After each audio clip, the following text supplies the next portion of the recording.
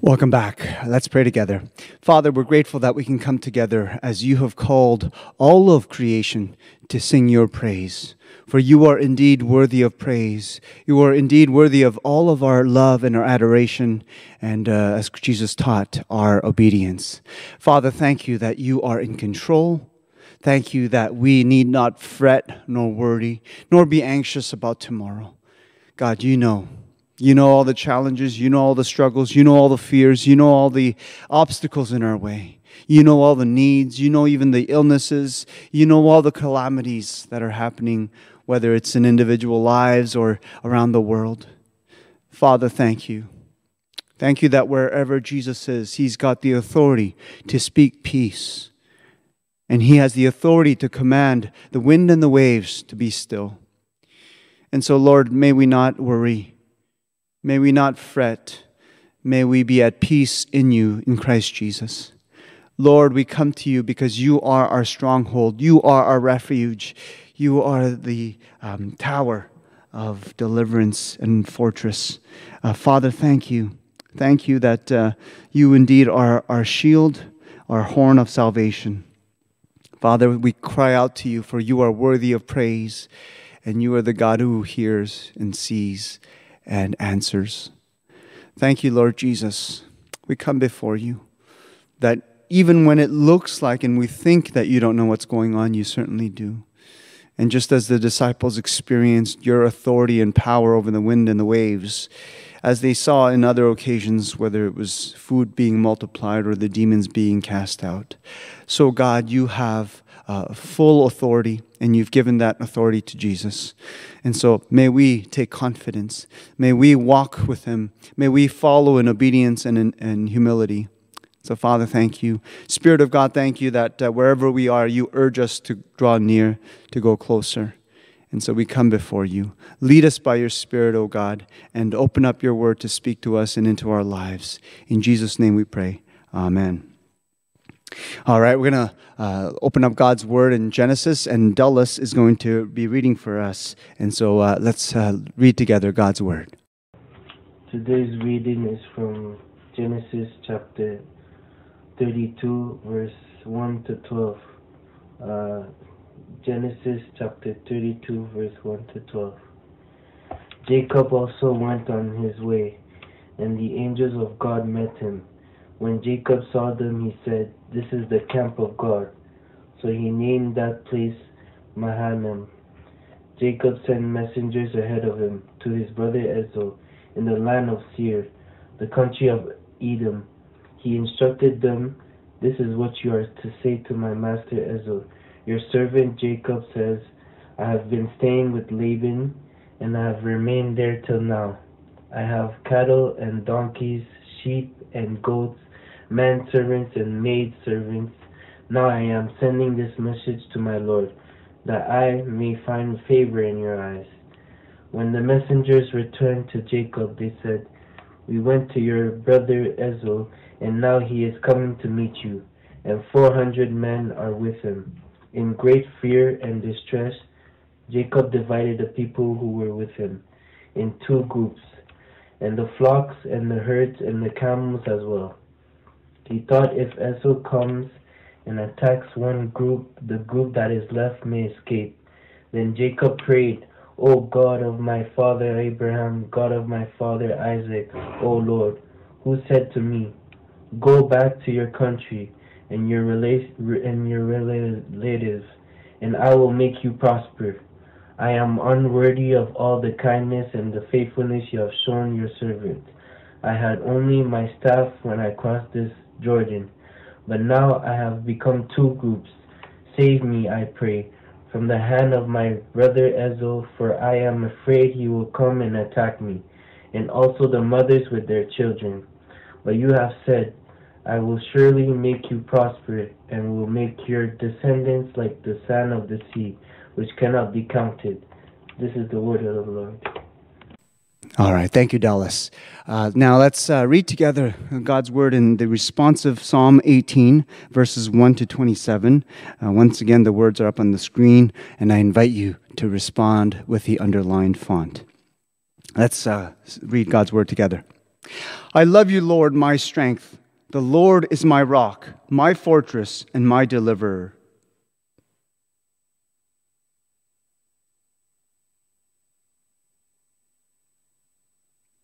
I call to the Lord, who is worthy of praise. The cords of death entangled me. The cords of the grave coiled around me. In my distress, I call to the Lord. From his temple, he heard my voice. The earth trembled and quaked, and the foundations of the mountains shook. Smoke rose from his nostrils.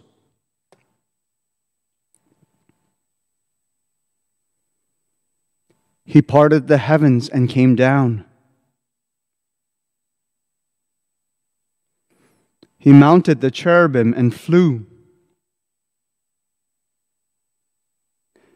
He made darkness his covering, his canopy around him, the dark rain clouds of the sky.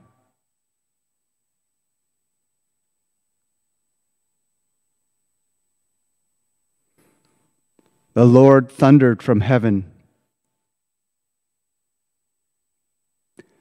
He shot his arrows and scattered the enemy.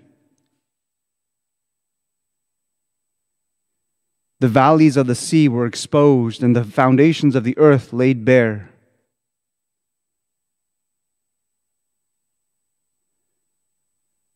He reached down from on high and took hold of me. He rescued me from my powerful enemy. They confronted me in the day of my disaster. He brought me out into a spacious place.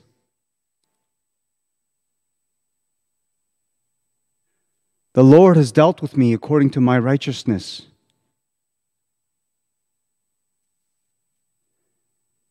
For I have kept the ways of the Lord. All his laws are before me.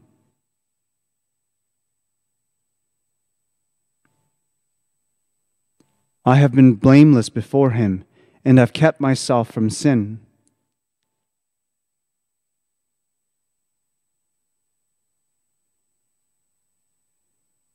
To the faithful, you show yourself faithful.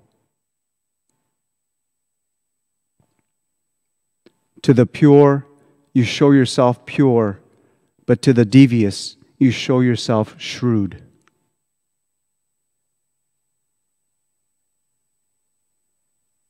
Amen. We continue as we want to remind you for our church family, offerings are possible to be made online via email transfer or Interac. And so the instructions are on the invitation email, the weekly newsletter email that was sent out this morning. As well, for any guests who are wishing to make a donation or contribution to this ministry, it is possible via your credit card at canadahelps.org, canadahelps.org, and you just need to enter our church name, Lakeside Heights Baptist Church, and that will come up. All right, let's take a moment to pray together as we bring not only our offerings but our lives before the Lord. So let's pray together. Loving God, we're grateful that we can come to you, that nobody may know our troubles, that though people may not see our sorrows, our fears, or our pain, or our scars, we can come before you, for you know, Lord. We come before you perhaps with heavy burdens. We come before you with offerings of thanksgiving and praise. We come before you with needs of our daily bread for ourselves, for our family members, for our loved ones. We come before you with the needs of those around us who don't yet know you, who haven't received salvation, who haven't invited you into their lives. And so, God, we come before you Thank you. Thank you that you are a God of mercy, of power, of justice. Thank you that we can come before you not needing to hide everything or anything, not needing to light a candle or bow down to an idol. And God, you say in your word that you are not a God who can be created out of wood or metal, but that you are the creator. So there's nothing that we can make nor should make with our hands and bow down. And so, God, we come in our hearts in humility to the cross where Jesus bled for us, giving you praise and thanksgiving. We offer our offerings and our investments into your kingdom, whether it's donations to the World Vision in terms of the Beirut relief, whether it's in terms of missions for the 4 organizations that we support, whether it's in terms of this church ministry or any other Christ-honoring ministry, both near and far. God, we come before you and we give it to you with thanksgiving, with joy.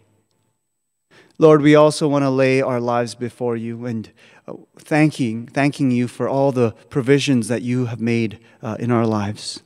Thank you for our daily bread. Thank you for our family, for our friends. Thank you for the health that we enjoy. Thank you for the great weather we've been enjoying as well. But Lord, we also want to lift up the needs. There are those who are sick and who are ill and who are needing your strength. Thank you for others yet who are recovering, who are gaining strength, who have been touched by your hand, who have been strengthened. Some who have come through the valley of the shadow of death. And for them we give you praise. For others also that you have heard their cries of provision and of help, and you have heard and delivered them, and we give you praise. Lord, we are continuing to face the pandemic. We are continuing to see cases both diminish here, but also increase elsewhere. And so, God, we ask for your mercy. Blessed is the nation whose God is you, God, whose God is Yahweh, whose God is Jesus. And so, Lord, have mercy upon many places, many countries, and the peoples that are facing dire circumstances. God, we're also grateful that you are the one who is in control of our current situation, both politically, economically, health-wise, that there is nothing too big for you nor too small, and that it is all in the palm of your hands. And so, Lord, we want to entrust ourselves. God, for some of us, we are in fact living through a time of turmoil, of wind and waves. And so, God, speak peace in our lives, we pray.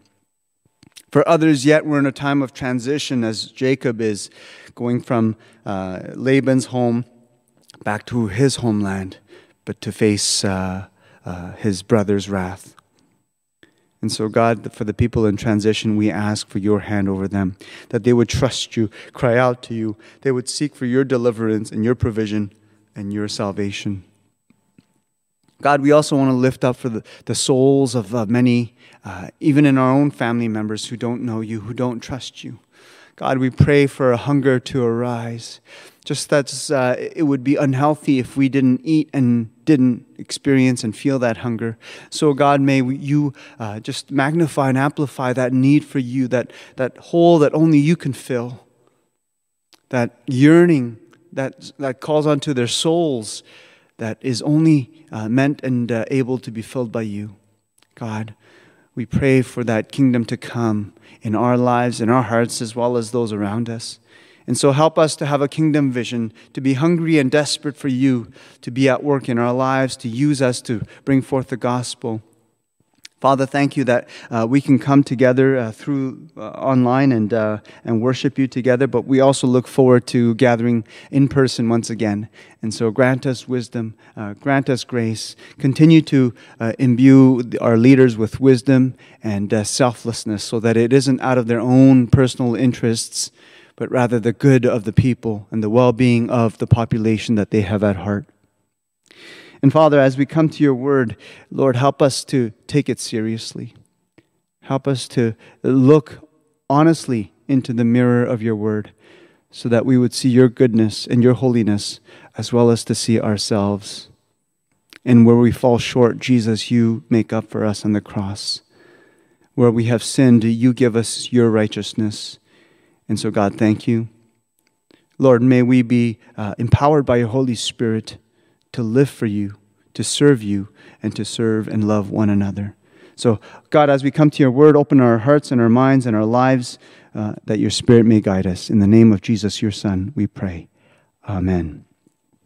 We're going to listen to God's word and read together in Mark chapter 4 as Isaac leads us in 4:35 to 41. Mark chapter 4, verse 35 to 41. Jesus calms the storm. That day when evening came, he said to his disciples, "Let us go over to the other side." Leaving the crowd behind, they took him along just as he was in the boat. There were also other boats with him. A fierce squall came up, and the waves broke over the boat so that I was nearly swamped. Jesus was in the stern, sleeping on a cushion. The disciples woke him and said to him, "Teacher, don't you care if we drown?" He got up, rebuked the wind, and said to the waves, "Quiet! Be still." Then the wind died down and it was completely calm. He said to his disciples, "Why are you so afraid? Do you still have no faith?" They were terrified and asked each other, "Who is this? Even the wind and the waves obey him." All right, thank you to Dulles and Isaac for leading us in the scriptures. And as we now come, we continue our study in the journey of Jacob. And last Sunday we looked at how God had brought salvation and resolution to that conflict with Laban. He was able to obey the Lord, depart from Laban's household, and yet to go in peace. And they had made a treaty there that neither would go across that pillar that they had established to go and harm the other person. They promised before God and before the relatives that neither would harm the other. And so God continues to guide Jacob. And as we read in chapter 32, as Dulles read for us, we see that as Jacob begins to go back and resumes his way, the angels of God come and meet him. Now, whenever we read angels, some of us might have visions of, I don't know, these little flying creatures with wings on their backs. And I don't know what angels look like. I don't think they look like Michael Landon, for those who remember the series. But regardless, Jacob, if you remember some 20 years before, he had seen the angels in that vision as God revealed to him in the middle of the night. And as God spoke and said, "I am the God of your father Abraham and your father Isaac. And just as I was with them, I will also be with you." And that promise to be with Jacob, some 20 years later, God confirms once again as he reveals his presence by the angels that come. And though it may not have been so evident for the other people, when Jacob sees them, he recognizes them right away. These are the holy angels, servants from God. And so he says, "This is the camp of God." So he named that place Mahanaim. You see, it was he had a large household, so he had his whole troop, his whole camp moving. And yet, when he sees the angels, he realizes that this was not only his camp, but that this was also the camp of God. How often is it that in life we think we're by ourselves, we're all alone, we're perhaps even abandoned by God, only to realize when God reveals and opens our eyes that no, God did not abandon us. Much like the Proverbs, footprints in the sand, so it is that though we don't always realize it, in later years, in hindsight, in thinking of what could have been, we realize God was with us. Even now, as the people of Lebanon and Beirut go through this travesty, this devastation, the thought occurred, It's happened here. It's happened in August. Imagine if it happened in the winter, and I understand their winters are not like ours here in Canada and Montreal, but by all means, their winters can be so cold, and it would have been so much more difficult for them to face that. And we know from all the facts that's come out that this was a series of mistakes where the dangerous ammonium nitrate was stored together for 6 years, despite the warnings of officials that said we need to store this in a safer way. And yet, there are stories where God is protecting, God is rescuing, God is hearing. And I've also been reading accounts of how God is using Christians to bring relief and help. And in that light, World Vision is on the ground seeking to provide disaster relief. And the government of Canada is matching donations. So we're inviting the congregation to donate directly to World Vision. And the link is included in the email of that campaign. And up until August 24th, so you can do this either this Sunday or the next week, whatever donation World Vision and other nonprofit organization and disaster relief agencies receive in donation, the government of Canada will match it up to a certain cap. And so we're inviting our congregation to give, to consider. And as I mentioned during our Bible study, Lebanon is in fact a place that Jesus had walked. If you remember Jesus having walked in Tyre and Sidon, Jesus was there. And so this is another opportunity for us to encourage the people of Lebanon to bring assistance and relief through our Christian friends, through the ministry of World Vision. And so we invite the congregation this Sunday and next for those who feel led by God to make that financial contribution to bring disaster relief. So as Jacob sees the angels and realizes and proclaims, I'm not alone. It isn't just us in our one camp. It isn't only on the human realm, but God is faithful. Do you remember just at the end of the previous chapter that Jacob had built an altar and made a sacrifice unto God? And I'm of the firm belief that when we bring an offering that pleases God, when we make a sacrifice, and it doesn't have to be a burnt offering, it doesn't have to be a financial offering, it doesn't have to be even something visible. It can even be a sacrifice of serving someone, of making a phone call to see, to fellowship, and to ask how they're doing, to let them know that we haven't forgotten them. Whatever moment and token and step of obedience and sacrifice we make, whenever we make something, we walk in obedience to honor the Lord, and He is pleased, the Lord answers. The Lord answered Solomon when he brought a sacrifice that was worthy, that was heartfelt, that was sincere. And as Jacob made that sacrifice when he made that treaty with Laban, so God was pleased. So God was pleased by Jacob's obedience. And here he reminds Jacob that God is with him. I've been reading some account of the famous missionary Hudson Taylor in China. And both prior to going and once he arrived in China, he lived with a significant lack. Certainly lack of finances, lack of warmth, often lack of housing. And yet, the more the surroundings lacked, the more he trusted in God. And the more he trusted in God, the more he felt God's reassurance and reminder and encouragement that God was with him. So much so that in his most discouraging times, as he pleaded with the Lord, as he trusted the Lord, as he clung to the Lord, he says that scarce a time when he opened the Bible and he wasn't filled with joy and gratitude, and tears welled up that God knew him and was speaking to him through his word.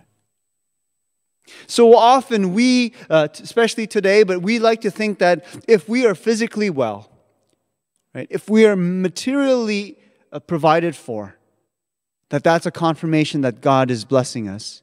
And often it is, no doubt. But you and I both know from our own life experience that we are all the more grateful for food when we have been truly hungry. We are all the more grateful and worshipful when God saves us and rescues us from a dire situation. And so here in this desert place, God comes and makes his presence known through the angels. And we have no idea what interchange they had, what dialogue.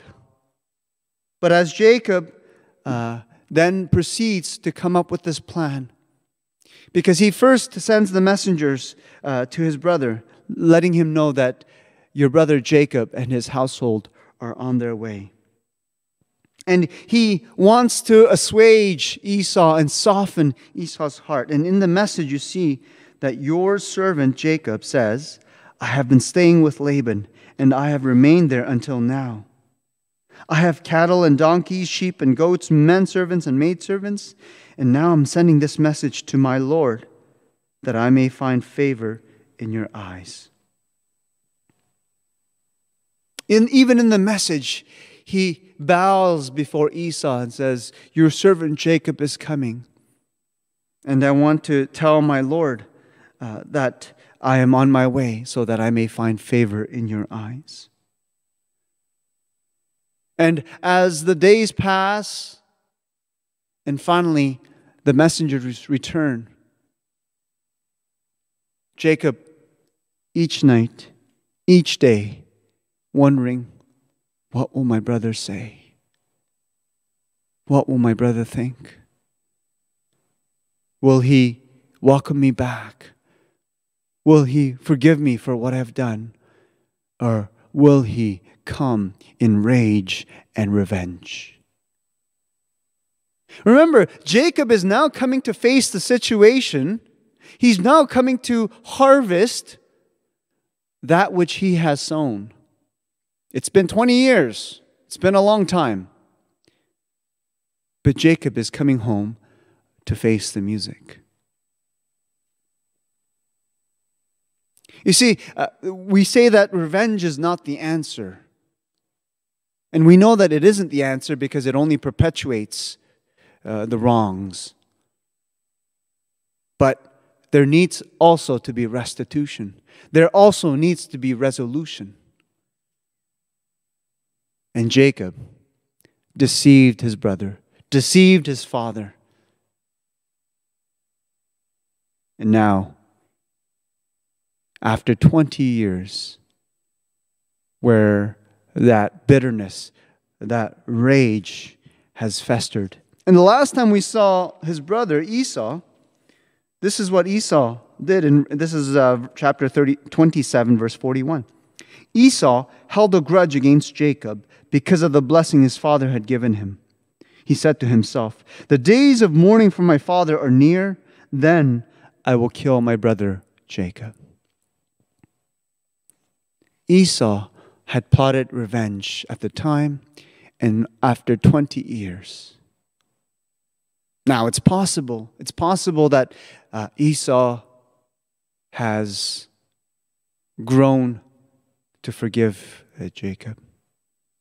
It's possible that Esau has been blessed and has been perhaps given wisdom and just matured to realize that life is too short to live with that bitterness, hanging on to that. Or it could be that that rage has festered and grown over all this time. And so when the messengers finally come back, And as Jacob is told the messengers are on their way, he starts worrying, he starts being anxious. What did my brother say? And as the messengers finally come and they deliver the news, we have given the message to your brother. He is now on his way with 400 of his men. If you and I were Jacob, how would we feel? How would we react? As big as Jacob's camp was, as wealthy as he had become, they would have been no match for army of Esau and his 400 men.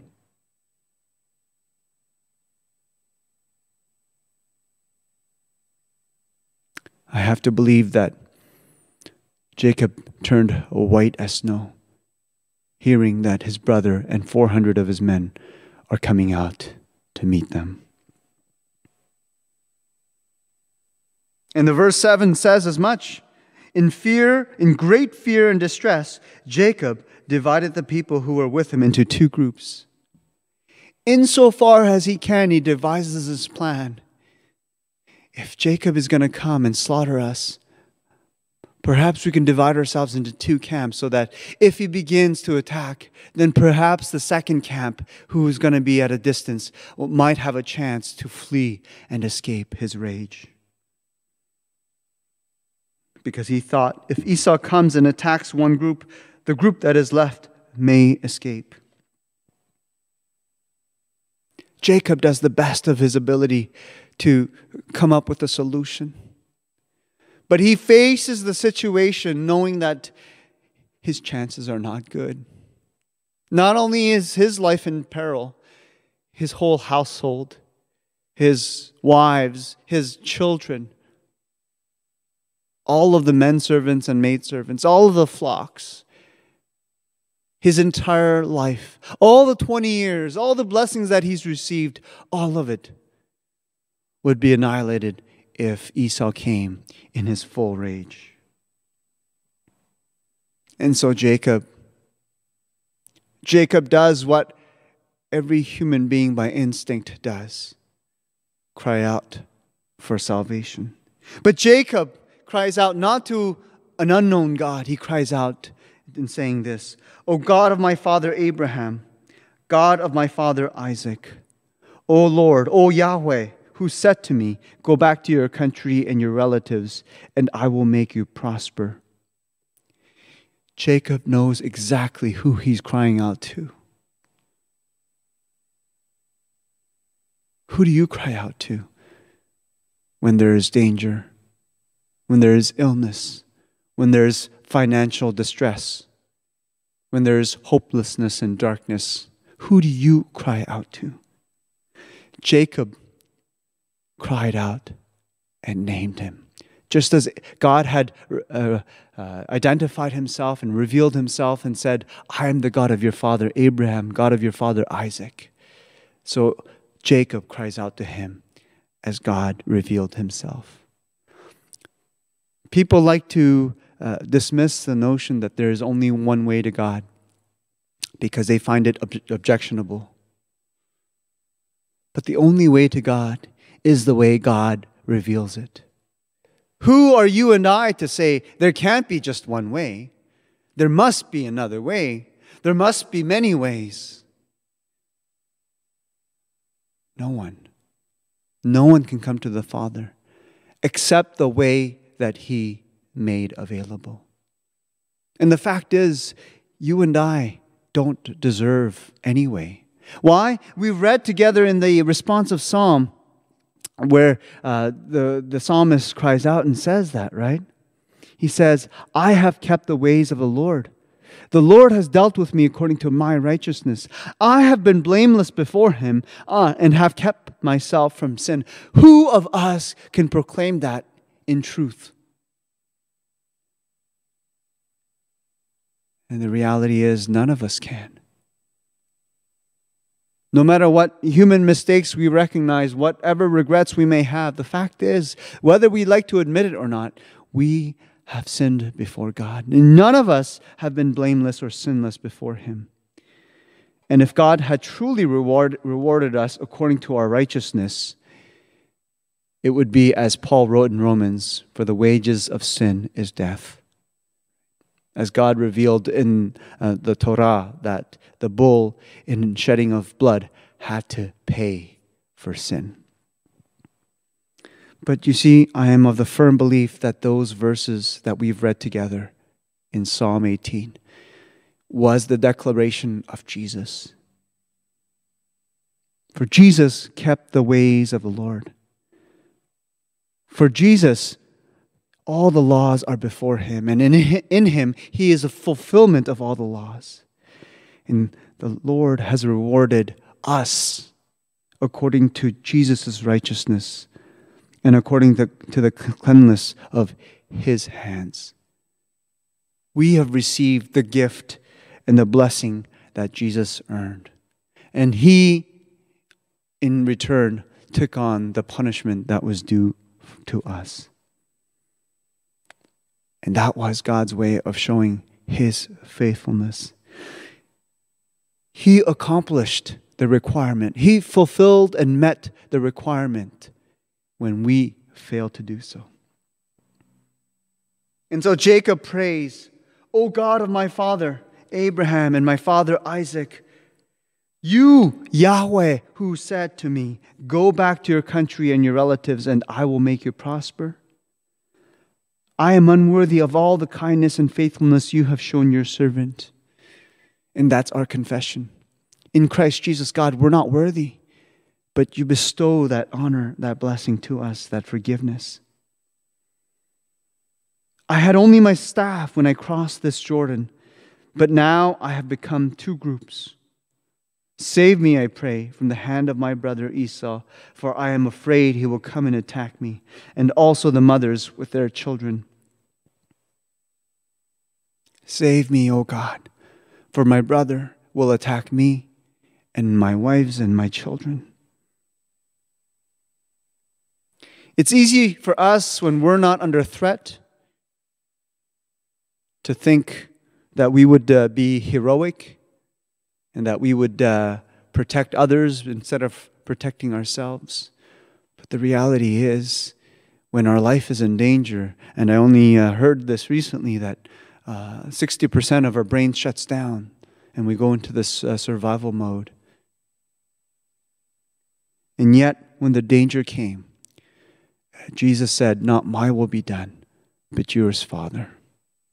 And it took that drink that we were destined to drink. And so he cries out. He cries out in desperation, God, save us. God, save us. We see that same cry from the disciples in the boat when their life is in danger. When the wind and the waves come. And anyone who's been out in the water in windy or in choppy conditions can know. We are no match against the wind and the waves of life. When the diagnosis of cancer comes, when the financial strains of creditors and debt come and overwhelm us, when the strains of relationships that have broken down and there is not only conflict, but perhaps there is chasm. When there are disasters, whether it's man-made or natural disasters that come, we cry out, God, save us. Hosanna, God, save us. We sing Hosanna at every Palm Sunday, or we at least read the scripture. And it was at that time a declaration of praise. But it was originally a declaration of desperate plea for help. Hosanna, oh God, save us. This is a cry of Jacob. This is a cry of the disciples. This is a cry of every human being who faces, whether it's human physical death or other life challenges or even their own souls. Oh God, save us.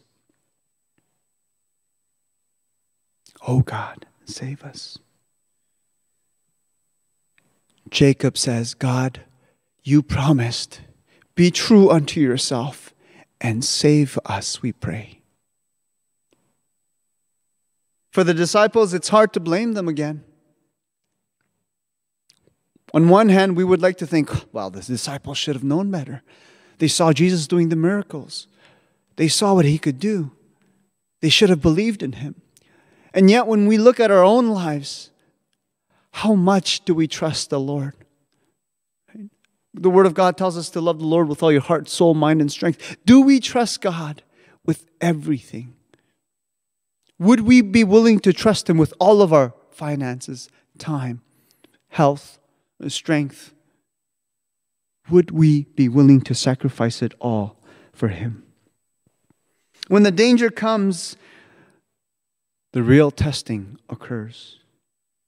Once again, Hudson Taylor says, in reflecting upon all the times of hardship, he said he needed that training for God to condition him and prepare him for all of the other troubles that were coming down the road. And because of all the difficulties that he had faced, he would be a greater leader as he paved the way for other missionaries after him. At one point, he was getting desperate because he was told he would have to vacate the house that he was in.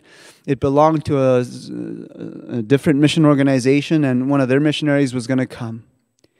And at the time in Shanghai, there was civil war going on. And there was nowhere, it wasn't even a question of money, although he didn't have money. There was no house to be found for rent. And when he inquired with his mission organization if they would send money for him to buy land and build, they said no, that their plan and desire was for the group and the missionaries to go inland rather than stay in Shanghai. And despite the fact that was bitter news because the home base just didn't understand the circumstances that he was facing, he went about to think of how he could make the best of this situation. And with no prospect of home, and again, that's something that's very, very difficult for us to imagine unless we've actually been there. The looming eviction, no place to go, no availability. He thought, well, the people that I am living with now, they're moving into a new city to minister there. Why don't I go with them? And as he thought about it, he came up with this plan. You know what? I can afford to buy myself a boat and live out on the water as many of the people do there. Imagine how desperate the situation would have been that he determined that he would buy a boat and live on the water. And so the day came when he had to go and hire the boat that would transport his friend missionary family into the new destination. But on his way, he met a Chinese man who was saying, "Are you looking for a house? Are you looking for a place to live?" It turns out this Chinese man had built a home, but he ran out of funds, so it wasn't fully finished. And so he was telling him about the house, and finally Hudson Taylor agreed to see this house. And sure enough, just as the man had described, it was a small but mostly complete home, just the size and great location that he had hoped for. And just when he had entrusted and said, "Look, I have no other way. I'm willing to do this most desperate measure of living on the water." And moreover, he had made the commitment to say to himself, "I'm going to give up my British wardrobe. I'm going to give up my European wardrobe.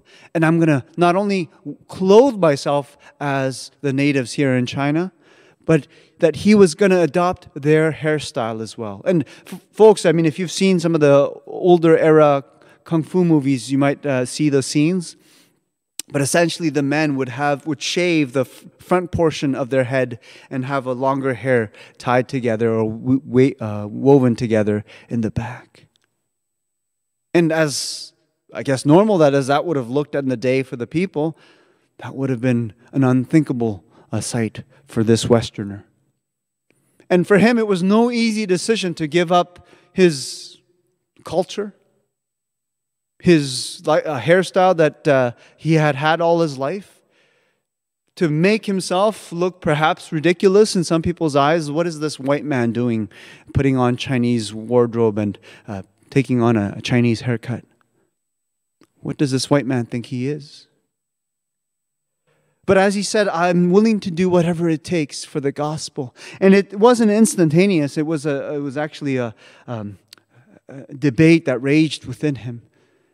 And when he finally made that decision, and God opened up and provided for the home when all hope seemed to die.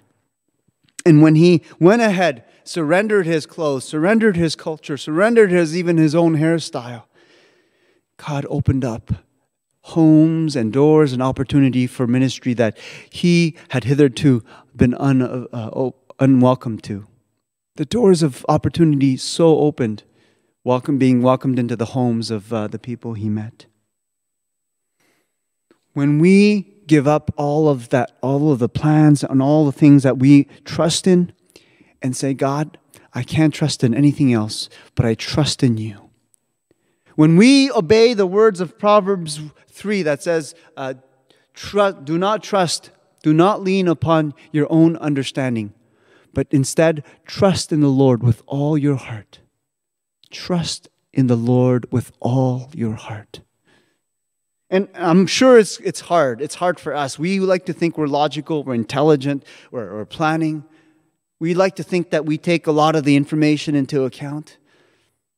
Trust in the Lord with all your heart. Lean not upon your own understanding. The fishermen knew the wind and the waves. They knew how bad it could be. They've known people who have died and perished out at sea. You go into any fishing village, they know. They have a healthy respect and fear for the water.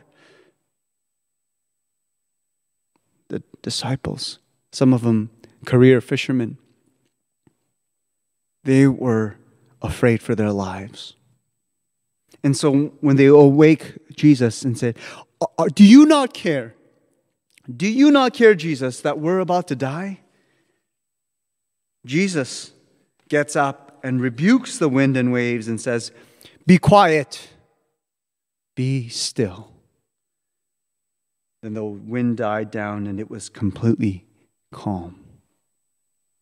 Just as when we turn on the switch in the room at night and the house becomes bright, so it is. It was the opposite. Jesus said, quiet. And the wind and the waves died instantly. And the disciples went from being terrified for their lives to being terrified as to what just happened. And so Jesus asks them, why are you so afraid? Do you still have no faith? Don't you see that I'm with you? Yes, I was sleeping, but I'm with you. Perhaps for some of you, you feel that God is quiet. Perhaps you think because He's quiet, He's distant. But God says clearly, I am not a God who slumbers, nor a God who sleeps. Right? Am I the God who created the eye, not able to see? Am I the God who created the arm, not able to reach out and save you? Even if we think Jesus is sleeping, even if we think God is silent, God invites us to trust Him and to cry out to Him. Cry out to Him, Hosanna, Lord, save us. This is our situation, God. We have no one else to turn to, but save us, O God. And we're going to continue seeing how God hears and answers the prayer of Jacob.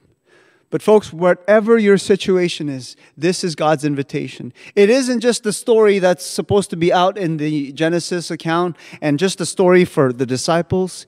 It's supposed to be the lesson that we learn and get inspired by.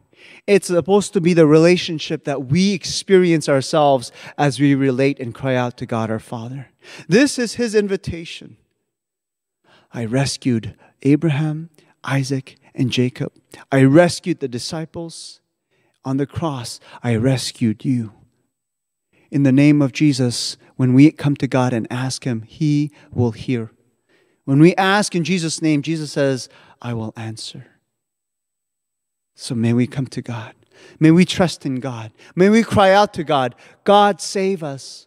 Hosanna, Hosanna in the highest. God, you are worthy. You are powerful. You are mighty. I don't see hope. I don't see opportunity. I don't see a solution. But you are able, O God. Just as we sang earlier, He will come and save you. Blessed is he who comes in the name of the Lord. Why? Because He's powerful. Because He's my deliverer. Because He's my stronghold and refuge. And so we're going to sing together. But before we do, let's pray together. Father, thank you. Thank you that you are able. Thank you that you are above this situation. Just as the heavens are higher than the earth, so it is that you are above our condition. You see, you know, and God, you are able. And just as Jacob cried out, we also pray, the God of Abraham, Isaac, and Jacob. So we come to you, O God, Yahweh, God of Jacob, God of Israel, God of Jesus, who sent your only Son. We come before you. We cry out to you, Hosanna, blessed is he who comes in the name of the Lord. Jesus, you are the one who comes in the name of Yahweh. Jesus, Yeshua, you are the one who comes and delivers us. Thank you. Thank you for salvation. Thank you for provision. Thank you for your rescue and your hand in our lives. Your blood that washes our sins away. The cross which opens the gate and reestablishes the path and the relationship to the Father above. Thank you, Father. Thank you, Jesus. And thank you, Holy Spirit. May we trust in you today. May we cry out to you today in the holy, precious, and powerful name of Jesus, your Son. Amen. So let's sing together, Hosanna in the highest, and come together as we close for benediction.